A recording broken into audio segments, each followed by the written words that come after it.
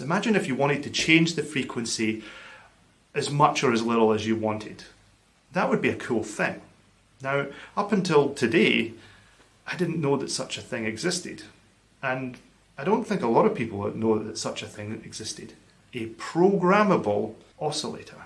My good mate Jacob over at Monotech PCs, by the way, this is not an ad, it just so happened that I was on the lookout for a bunch of oscillators, different frequencies that I would solder and desolder until I found a good speed. I wanted that for my Intel Inboard 386 because then I could adjust the speed that it was operating to find the speed that would probably work a little bit better. I needed a different speed of clock for the Intel Inboard.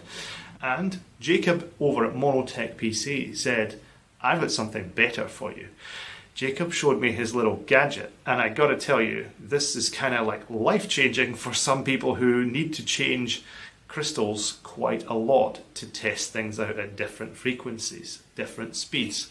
So if you're a person that plays with retro computers quite a lot and you find that you have to desolder and solder on different crystals running at different speeds, this little baby allows you to set it dynamically at any speed you want.